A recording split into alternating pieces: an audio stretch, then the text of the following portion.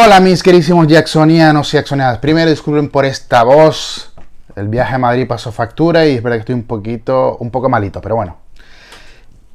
Hoy traigo un vídeo. Acuérdense que cuando está la mesa aquí, se pone seria la cosa. Como he dicho otras veces, el coleccionismo es pasión, es sentir, es vibrar. Y lo que me vino en esta caja me despierta todas esas emociones que mencioné. Este es un artículo que voy a enseñar en primicia, aunque me llevó hace un par de semanas, pero no lo había enseñado. Es una pieza que bueno, deseaba desde hace mucho tiempo, incluso años. Los que me conocen ya lo saben, que yo les daba la tabarra con quiero esta pieza, quiero esto, ¿no? Y bueno, los sueños se hacen realidad. A través de la paciencia, el esfuerzo, pues pude conseguir traer este artículo a mi colección. Para mí lo que viene en esta caja es una joya de museo, al menos yo lo catalogo así, es una obra de arte. Y nada, vamos a verla.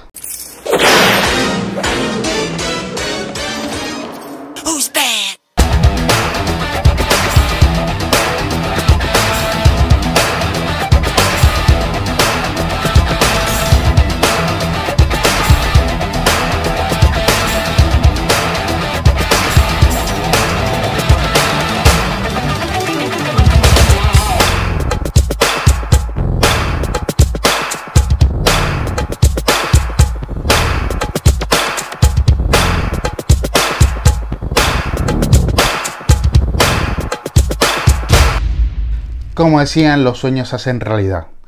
Y por fin llegó a mi colección el busto 1:1 de Black or White. Este es un busto del artista americano GodaiKing Studio. Es un artista que bueno, aparte de hacer este tipo de bustos hiperrealistas, es un gran fan de Michael. Ha hecho algunos bustos tipo de la época Thriller, Bad, Dangerous. Y aparte de hacer un artista impresionante, ya lo estamos viendo. Para mí es de lo mejorcito, si no es el mejor. Una de las cosas que me gustó de ver de este artista, aparte de su perfeccionismo a la hora de hacer hiperrealismo en los bustos, es que era un fan de Michael. Y al final, cuando un artista es fan de algo, le gusta mucho algo, en este caso, pues bueno, a ambos nos une la pasión por Michael Jackson, esa pasión se la pone en el trabajo que realiza y se ve. Lo cual, esa pasión nunca la van a tener otras marcas como Inarco, Studio, Infinity Studio, etc., ¿no? Esto es un trabajo, esto es una manualidad, es algo hecho por él, lo cual para mí le da un valor muy importante. Yo hace unos años descubrí su Instagram, por aquí le estoy dejando su cuenta de Instagram, y después de ver sus trabajos, ya no solo de Michael, sino tiene otros artistas como Tupac, tiene uno de Luke Skywalker impresionante, de Terminator. Pero lógicamente vi los de Michael y dije, yo quiero uno de estos para mi colección. Y estoy hablando, yo creo, 2018. Pues a partir de 2018, pues intenté reunir, al final es un busto que bueno, no vale barato. Y pues he intentado reunir para tenerlo. Y finalmente, en pleno 2023, pudo llegar a mi colección, lo cual estoy súper feliz. También destacar de este artista, que fíjense si es bueno, que el mismo State, y en concreto Prince, el hijo de Michael, Prince Jackson, pues hace 2 años contactó con él para tener uno de sus bustos, en concreto de Thriller, en la Thriller Night, la famosa fiesta que hacen en Encino, en Estados Unidos, en California. Pues ahí estuvo en esa fiesta ese Michael 1:1, incluso bueno, ahí pues le puso el cuerpo, la chaqueta, y ahí se pudo disfrutar, ahí pudieron disfrutar pues de la obra de este artista, lo cual significa que este tío es bueno. Para mí esta pieza refleja la esencia del coleccionismo. ¿Y por qué? Primero porque es algo único, es algo que está hecho a nivel artesanal, no está hecho en serie, como otros bustos, como el famoso busto de Thriller de Queen Studio, o como otras figuras que han salido, ¿no? Esto es algo único, hecho por el artista, el cual le pone su pasión, su dedicación. Este busto, pues bueno, yo creo que tardó unos 2 o 3 meses en realizarlo. Representa para mí me encanta el hiperrealismo en las figuras, como ya algunos lo sabéis, y para mí esta es la perfección de los bustos que yo he visto de Michael, pero ya no solo 1:1, sino 1:1, 1:6, 1:4, lo que sea. Para mí es el mejor. No sé si entre un año o dos saldrán mejores que este, pero hoy en día para mí es el mejor. Y a la vista está. Incluso, como decía, grandes firmas como GodaiKing Studio no logran hacer un busto de la calidad o del parecido que, bueno, que merece Michael, ¿no? Aparte de esto, pues bueno, este, como decía, representa para mí el esfuerzo y la pasión por conseguir algo. No es un capricho que dice, venga, vamos a tenerlo ya y lo puedo conseguir, ¿no? Sino desde el 2018 estoy detrás de este busto. Lo he intentado una vez, no podía ser. Perdón, porque estoy súper picado de la garganta. Por eso también estoy hablando un poco así, ¿no? Como decía, lo intentaba, pues bueno, una vez no podía hacer, lo volví a intentar, no podía hacer por diferentes circunstancias. Al artista lo tenía mareado, la verdad, porque llegué a contactar varias veces con él, en plan, oye tío, ahora en serio. Y al final no podía ser, pero no. Finalmente se hizo realidad la magia y aquí está. Y bueno, eso para mí también es la esencia del coleccionismo, el saber esperar, el luchar por algo, el poner tu foco en una pieza y el intentar conseguirlo.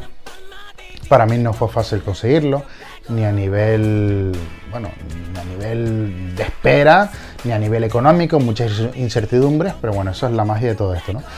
Y después también para mí representa la esencia de lo que es Michael, ¿no? La época de Dangerous para mí es una época que tengo un gran vínculo con Michael por diferentes motivos. Es mi época favorita, es donde yo más vivía a Michael intensamente, es la época en que pude ver a Michael en persona, en directo. Y bueno, aquí vemos un busto que representa el vídeo Black or White, que fue el primer vídeo, el primer single de su álbum Dangerous. Y yo tenía claro que lo quería de esta época. Y aquí está. Esta es una pieza que para mí, cada vez que la veo, me hace vibrar, sentir emociones. Y creo que eso es una parte fundamental del coleccionismo, para el que le apasiona el coleccionismo. Lo hemos visto en otros vídeos de la serie de vídeos que estoy haciendo de coleccionistas, como lo comenta pues Marcos, Raúl, Carlos, Orlando, como ellos a veces describen pues artículos que les hacen sentir esa emoción, ¿no? Y en mi caso este es uno de ellos. La verdad que es indescriptible la sensación que uno siente cuando ve este tipo de piezas. No solo me pasa con esta pieza, me pasa con otras también que, no sé, que me emocionan. Y bueno, en este caso la verdad que la sensación es impresionante. Hay gente por ahí que alucina o siente esa vibra con un smile, con un hour, con un RIA, con una firma. Pues a mí me pasa con esta pieza. Es algo que es difícil de explicar, pero bueno, es lo bonito de todo. A nivel técnico es un busto, como dije, tamaño 1:1. ¿Qué quiere decir eso? Que es a escala real. Así sería la cabeza real de Michael. Está hecho en resina, lo cual se agradece, porque al final la resina dura para toda la vida.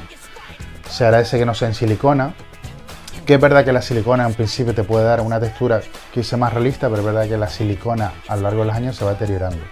En cambio, al ser resina, dura para toda la vida. El pelo es pelo sintético. Me encanta cómo está hecho la forma del pelo, el volumen. Es algo que yo he visto en algunos bustos 1:1 o en algunos esculpidos figuras de Michael, sobre todo cuando tienen pelo imitando lo real, que es que fallan en el volumen. De repente el esculpido está súper bien, pero le ponen mucho volumen o se lo ponen muy cortito y eso hace que falle el conjunto, ¿no? En este caso no es así. En este caso, fíjense el peinado, como imita perfectamente el peinado que tenía Michael en Black or White, ¿no? Después del pelo vemos esos ojos brillantes en acrílico, lo cual le da un realismo impresionante. Fíjense el maquillaje que tiene, el maquillaje alrededor de los ojos, los pelitos de las pestañas, de las cejas. Los ojos son muy importantes. Al final se dice que los ojos son el alma de la persona. Fíjense, por ejemplo, en bustos como el de GodaiKing Studio, que no está mal. Yo he escuchado muchas críticas de ese busto, el famoso busto de Thriller, y no está mal, pero tiene un gran fallo que son los ojos. Y como ese pequeño fallo en los ojos al final chafa lo que es todo el busto en completo. Pues aquí no pasa eso, ¿no? El artista tiene un gran cuidado con esos ojos, le tiene ese brillo, como si a las cejas, el pintado que tiene es impresionante, la boca. Pero si vamos más allá, incluso la resina deja ver esas pequeñas imperfecciones que tiene la piel. Y a pesar de que Michael usa maquillaje, pues bueno, también tiene sus imperfecciones en la cara, ¿no? De hecho, tiene una especie de circulito, de hoyito por aquí, que yo incluso al principio se lo comenté al artista. Oye, esto que es ahí, ¿qué es, no? Y bueno, y mira que yo he visto a Michael en fotos millones de veces, ¿no? Pues bueno, me enseñó fotos donde de verdad que Michael tenía esa imperfección, ¿no? Y también valoro esa serie de bustos que muestran esas imperfecciones propias de la piel, ¿no? A mí un busto que es todo plano, perfecto, pierde realismo. Y al final, como estamos hablando, es un busto hiperrealista. Es un busto que se ve, como decía, que está hecho con pasión y cariño, que el artista ha buscado la perfección. Después otro punto que a mí también me gusta mucho como coleccionista, que tiene un nivel de exclusividad muy alto. No es un artículo hecho en serie, es una pieza que se hace por encargo. El molde usado para esta, como decía, al final el artista ha ido perfeccionando los bustos de Michael Jackson, ¿no? A lo largo del tiempo. Y el busto usado para, el molde usado para este busto fue el primero que usó de esta serie. Es decir, este busto es el primero que hizo usando este molde.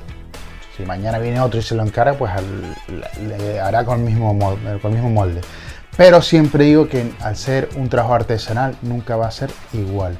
Y esto es una pieza muy difícil de ver en cualquier colección. De hecho, yo bustos de este hombre los he visto muy pocos, ¿no? Entonces ya esa exclusividad para mí también es un plus. Entonces bueno, no puedo dejar de alucinar. Para mí es alucinante ver este busto en persona. Es increíble tenerlo aquí cerquita. Es que es impresionante tenerlo, como dije, no para de flipar. Me llegó hace par de semanas, lo saqué, lo puse en la vitrina, medio mal puesto. Pero es verdad que no lo he querido enseñar hasta hacer este vídeo. Después de este vídeo, pues bueno, haré la foto de Instagram.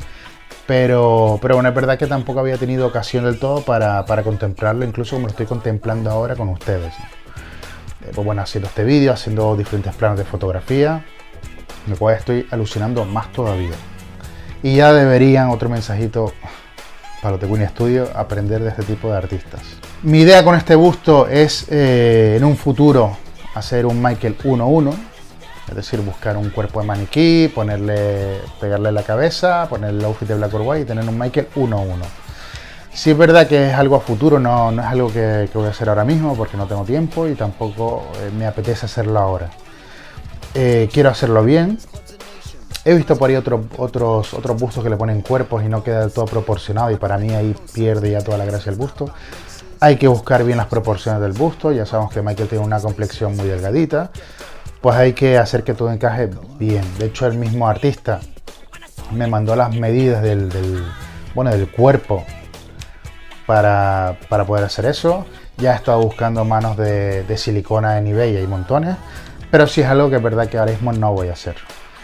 Lo que sí quiero hacer ahora, pues es hacerle una pequeña base. Bueno, ahora tengo esta base, bueno, momentánea, ¿no? Sí quiero hacer una base estilo Black or White. Por aquí les estoy enseñando un boceto que hice en Photoshop a lo rápido. Y me deja hacerla con una impresora 3D, pues hacerle esa base temporal. Y bueno, mis jacksonianos y jacksonianas, les quería enseñar esta joya de la corona, esta pieza que es increíble. Estoy flipando y no estoy sobreactuando en nada de eso, realmente estoy flipando, estoy alucinando. Y bueno, me hacía mucha ilusión compartirla con ustedes, enseñarla al público. Y que ustedes también la disfrutaran en persona, ¿verdad? Que es impresionante, mucho mejor que en vídeo o en foto. Y nada más que decir. Ya he hablado de sensaciones, ya he hablado del artista, he hablado del nivel técnico, lo que se puede decir. Y lo que me gustaría hacer con el busto en un futuro. También es una pieza muy interesante para exposiciones. Como saben, intento alinear mi colección a posibles exposiciones que me puedan salir, y lo cual estamos trabajando en ella para 2024, pero eso es otro tema. Y esta pieza pues va a lucir muy bien en futuras exposiciones. Así que nada, mis queridísimos jacksonianos y jacksonianas, no te olvides suscribirte, no lo hagas por mí, hazlo por este estupendo busto. Dale like y nada más que decir, así que me despido. Muchas gracias por estar aquí, muchas gracias por verme, muchas gracias por llegar aquí y nada, portarse mal. Cuídense, chao.